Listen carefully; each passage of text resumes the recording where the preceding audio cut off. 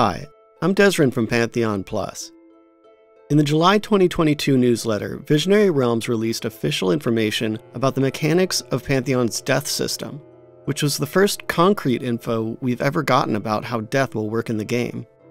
Because death is such a fundamental part of Pantheon's design, I thought a dedicated video might be helpful in order to explain it as clearly and quickly as possible. So let's do that. Please keep in mind that everything in this explainer video is subject to change based on testing, tuning, and new information. And while the reference material is pretty thorough, this is still my interpretation of what is written. If I do make any guesses of my own outside of the words of Visionary Realms, I'll try to make note of that and leave my opinions for later or another video. I'll divide this up in a few sections to make this easier to digest. We'll be covering three aspects of the death system: near death, the death penalty, and post-death. So let's start with near death. In Pantheon, hitting 0 HP is not the end for your character. Instead, you'll enter a state of near death, where your character goes prone with very limited mobility, and you're also unable to take most actions, and you're given a variable pool of negative hit points. This pool slowly depletes as you lie there, or depletes faster if you choose to move while near death. You can think of this much like Bleed Out from a lot of first-person shooter games, or games like Guild Wars 2 or New World. When this happens, your character drops to the bottom of the enemy's aggro or threat list. That means that while in a group, your assailant will switch targets when you enter near death. However, you can still receive damage, so the chance of an unlucky AoE might lead you to want to crawl away to a safe place first. Also, if you're brought back from near death multiple times, enemies are less likely to move on to a new target, and might simply finish you off instead. So, how can you be brought back? Well, the most straightforward way would be to receive a heal that puts you back above that 0 HP threshold. Otherwise, when the dust settles and both you and your allies are out of combat, they may attempt to revive you, regardless of their class or role, through a lengthy process which can be interrupted by taking damage. This process can be hastened by having multiple allies attempt to bring the player back from near death simultaneously. But what happens if you don't escape near death and find yourself dying fully? Well, it's always been known that Pantheon will have a real death penalty to keep death as something you'd rather avoid at all costs.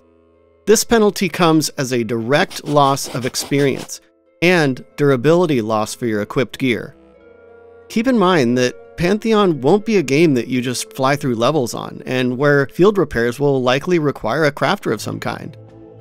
Keeping your experience will be vital to your character's progression, so death is sure to sting.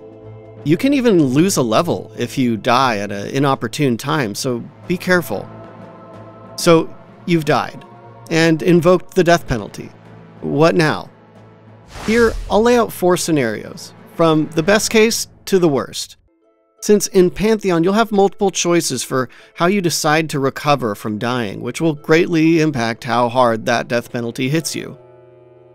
Let's start with the best and most obvious scenario: getting a res from another player near you. Should you be so fortunate, you'll receive a portion of your lost experience back immediately. And it's worth noting that this is the only method that actually recovers XP directly. The remaining portion of XP that you've lost goes into something called a soul memory. A soul memory is a bit like an XP bank that can be filled or depleted. When you have stored XP in your soul memory, you'll receive some of it back to your character whenever you gain XP in the future. For example, if you had 100 XP stored in your soul memory, you might receive 5 additional XP on your next 20 kills, until the soul memory is empty. A key part of this soul memory XP bank is that it can be depleted by dying additional times, losing those stored memories, as in the XP, forever. So the only way to regain XP stored in your soul memory is to stay alive long enough to use it all up, to regain those memories. This is a key concept that you'll want to keep in mind as we move on to your other post-death options. Let's say no one is around to give you a res, and so you've got to release. This takes you to whichever point you've bound your soul to, so hopefully you've found a point nearby. You respawn with your equipped gear only, and possibly other specific items that are hinted at, but where your body once was, there lies what's called a Remnance, a decaying physical form that holds all of your bags and currency until eventually it simply withers away. At this point, you have three options. The most straightforward and least punishing of these is to seek out your Remnants directly. Should you make it back to your place of death before the Remnance decays, you may recover all of your lost loot, and all the XP that you had lost goes to your soul memory, to be slowly recalled as you continue to adventure. Again, supposing that you can do so safely. The last two options will require an introduction to a new faction of Terminus, the Eternum. This enigmatic group of Remnance seekers finds expertise in the realms of death and profit.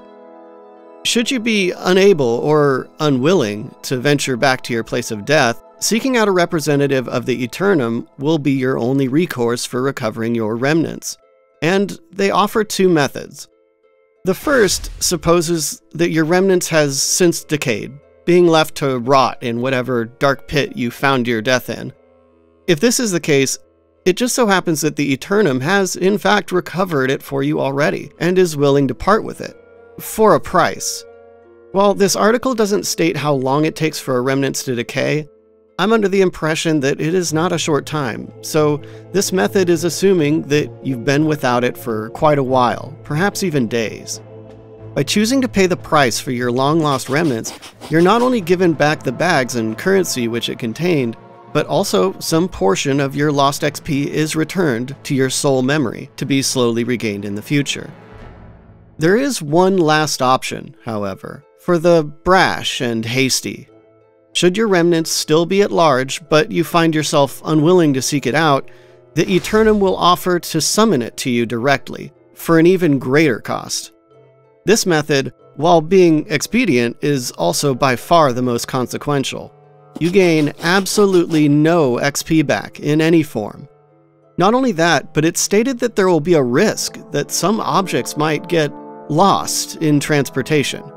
This method is a last resort and a gamble, but it is there, should there be no other place to turn. And this concludes my explanation and interpretation of the July 2022 newsletter article. In closing, I'll leave a few points for you to consider. Thoughts about the system and potential implications that may further assist or inspire you to appreciate the death system in Pantheon. For one, the death mechanics in Pantheon are not simply mechanical and without fictional explanation. I sense through this article that death fits into the world and story of Terminus in a very specific way, by themes of your character's soul retaining memories that can be reattained by way of gaining experience, or the Eternum being masters of death and turning their expertise into a service.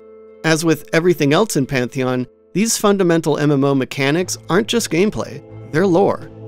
Second, nowhere in the article does it state that the Eternum are easily available or numerous.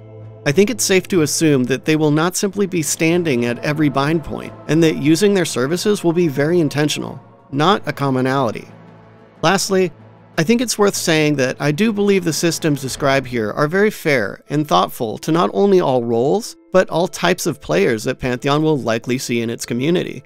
Having said that, as with most things, there will be a matter of balance and adjustment according to the feedback and the tenets that Pantheon stands to uphold. This means that you, the community, are vital to making sure this system is the best that it can be. We all have varying degrees of preference, but make sure that your feedback is always constructive and with consideration. Thank you for checking out my explainer video for Pantheon's death system. If you'd like to see more videos like this, or want to let us know what you think of this reveal, please leave a comment below, tap the thumbs up button, and make sure you're subscribed to Pantheon Plus for future content. See you all in Terminus!